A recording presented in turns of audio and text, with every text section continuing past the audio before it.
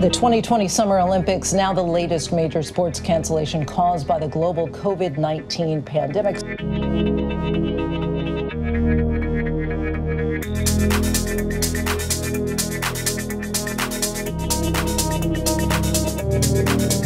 Everyone's got to do qualifications again. So everything that happened this year, the qualifications are scrapped.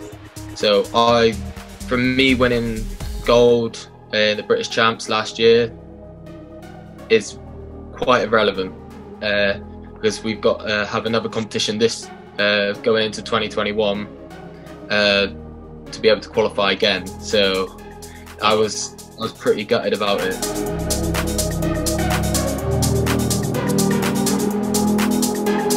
We went into a full lockdown. That stopped all training, that stopped everything for 7 months. I wasn't allowed in the water. We were just doing home workouts. So that was a big change, a big difference. It wasn't a very nice experience.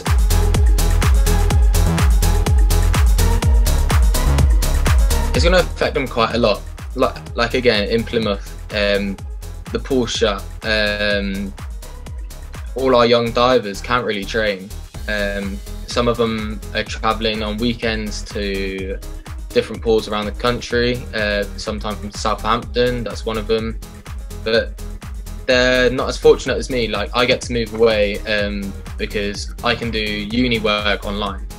They've still got to go to school, so they can't move away. They're still living with their parents. They can't afford it. And you wouldn't send a young diver to go move away anyway.